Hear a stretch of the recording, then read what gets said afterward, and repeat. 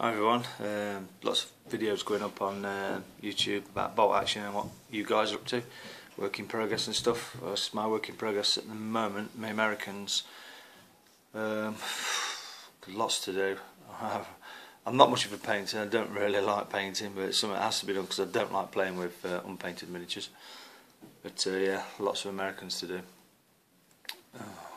Just looking at it makes me cringe, oh no. But yeah. Started off with the tanks. I might do a bit more dry brushing on them. I'm not very good at doing weathering and stuff like that, so I've steered clear of that at the minute until I get some advice or someone shows me how to do good weathering on vehicles and stuff.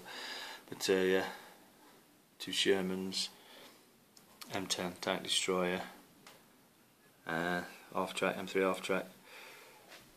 They're up to what I'd class as okay tabletop standard for me, and I like them. But yeah, I've got three squads. I've got three 12-man squads of Americans to paint up. In the other tray, I've got two 30 cal teams and 50 cal team, bazooka team, and the lieutenant. But it's got to be done.